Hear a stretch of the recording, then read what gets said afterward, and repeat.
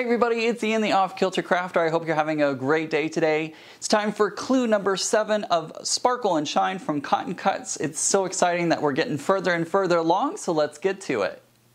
Alright, it's time to open up clue packet number 7. I have my fabric guide. Don't forget to grab this. I always seem to forget it, but I have it today. I of course have my instructions. A few of you have asked in the comments what kind of iron this is. This is actually the Cricut Easy Press Mini.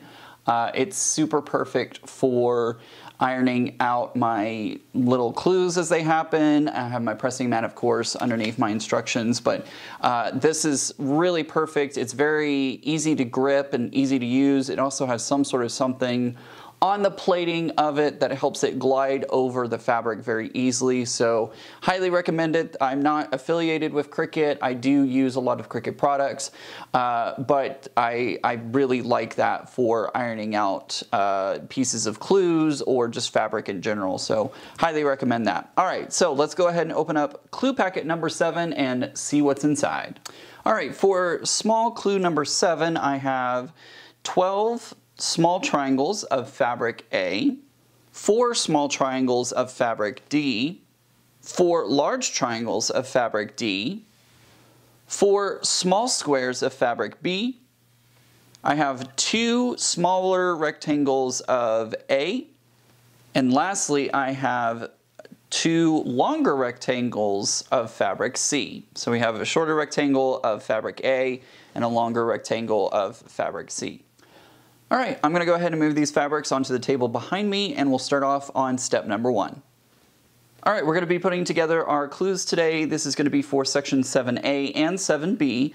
You'll be making 2 of section 7A and 2 of section 7B, and the instructions below tell you how to do that. So starting off for step number 1, this is actually going to be a really easy one because this only has one step for 7A. It says to join a small triangle of A to the top right of a large triangle D.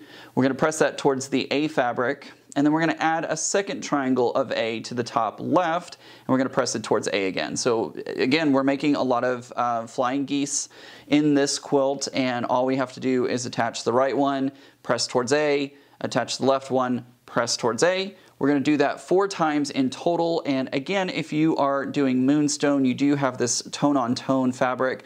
Be very careful whenever you're putting that on. If you forget how to find what is the right side, you can kind of look at it at an angle. It's not going to show up very well on camera, but in real life, if you're looking at it kind of on an angle, the right side of the fabric, like the white ink, kind of pops at you, as opposed to the other side where it's kind of muffled and hard to see. Muffled for vision. That doesn't really make sense, but you get what I mean. That's the way I did accidentally sew. I think on the last clue I sewed it backwards. But anyways, alright, so we're going to do this 4 times. Let's go ahead and move over to the sewing machine and get that done.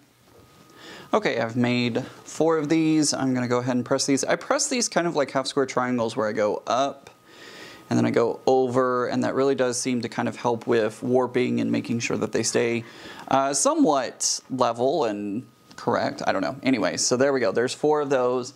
It says to label 2 of these as section 7A, and we're going to use the other 2 to make section 7B. So I'm going to go ahead and set these 2 aside, and I'll be using these in the next step, so I'm going to keep those right there. Alright, moving on, step 2 onwards are for completing section 7B. So for step number 2, it says to join a square of B to the left and right of remaining 2 step 1 units. Press towards B, and then we can measure them out. So we're just going to put our fabric B on either side just like that. We're going to sew on either side, and then we're going to press towards B. So let's go ahead and do that, and we're going to do that 2 times. Alright, I've gone ahead and pressed one, and now I'm pressing the other. Remember, we're pressing these towards our B fabric. In my case, it's this yellowish orange fabric. And whenever we're completed with this, it should, ooh, let me get that a little, that looks a little crooked. That's alright though. It's a little wibby jibby wubby woo, I don't know what I'm saying there, but anyways, so it's pressed out, and it should measure 12.5 inches by 3.5 inches when you're done. We're going to move on to step number 3. I'm just embarrassing myself at this point. Okay, for step number 3, it says to join a small triangle of A and D. We're going to press towards D, and we're going to make 4 of these, and these will measure 3.5 square whenever we're finished. So we'll just plop that over just like that, so along the middle line, and then we will go ahead and press all that out. So let me head over to the sewing machine, and I'll be right back. All right, I have gone ahead and completed all that. I am going to go ahead and press this. Again, if you're new to ironing out half square triangles, it's best to go up and then over and then press it out, and just like that. And there we go, we have all 4 of those done, so they look just like that, perfect. Okay, moving along to step number 4, it says to join step 3 units to the left and right of a rectangle of A. So what we're gonna do is we're gonna take our fabric here, and I'm making sure to look at the picture as well because we want our lines to match up. You don't wanna just like put it on just like this because this isn't right. We need to make sure that we are putting it on so that way the fabric A kind of makes this shape right here, kind of a bowl. It kind of looks like a bowl. So we got to make sure that everything's lining up. So we're going to put it onto the left and right of our rectangle. We're going to make 2 of these, and we're going to press towards the rectangle in the center, just like that. We're going to do that 2 times. All right, here we go. All right, I have 1 done right there. I'm going ahead and pressing this one as well. Remember, we're pressing towards our rectangle on the inner part of this section or this step, like that, just like that. And there we go, we got 2 kind of bowl shapes, and now we're going to move on to step number 5. All right, moving on to step number 5, it says to join step 2, which is this one right here. I had to think for a second. Join to the bottom of step 4, and we're gonna press towards step 4. So we're gonna put these 2 together just like this. And I think I'm starting to see a pattern emerging. I'm not 100, well, no. Well, we'll talk about that in a minute, but we're just gonna go ahead and sew these 2 together just like this. Make sure you're sewing on this side because I have been known to accidentally sew on the wrong way. All right, let's go ahead and do that, and we're gonna do that 2 times. All right, I have finished sewing these together, and now I'm pressing towards, I'm pressing up towards my, what step was that? Step 4, just like this. It's a little wonky sometimes. It doesn't want to press 100% nicely. I was going to say before I put this clue together just a moment ago that it kind of looks like I was thinking that the sparkle and shine from this quilt was referring to stars, because if you look at this clue, we've got a nice bottom half of the star, and all we would have to do is do a reverse of this flying geese so that it would be the A fabric in here and then the D fabric out here, and you could get a nice point up at the top. So, but step number 6 kind of cancels that idea, and let's go ahead and move to that.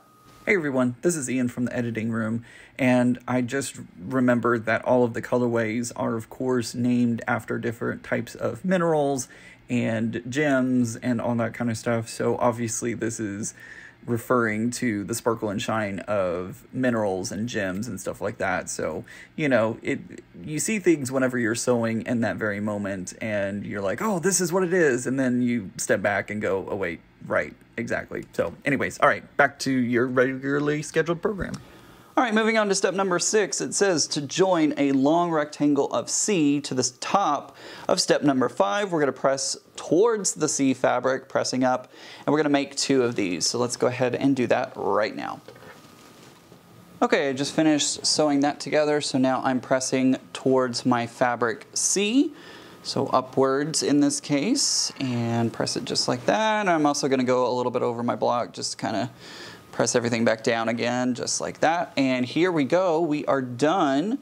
We've made 2 of these. I'm gonna just keep that one off to the side there, but we've made 2 of our 7B, and make sure to label them with either clue or section 7B, and we're done. So remember, in today's clue, we made 2 of section 7A and 2 of section 7B. Make sure to label those and keep everything together because we are getting closer and closer to our finish line. Thanks for watching today's video. I really hope you enjoyed it. I'm making it my goal in 2021 to hit 100,000 subscribers, but I need your help to make that happen. Take a moment and subscribe to my YouTube channel, and then don't forget to check out the other great videos that I have here on my channel. Also, share this video with your friends and tell them to come check out the Off Kilter Crafter.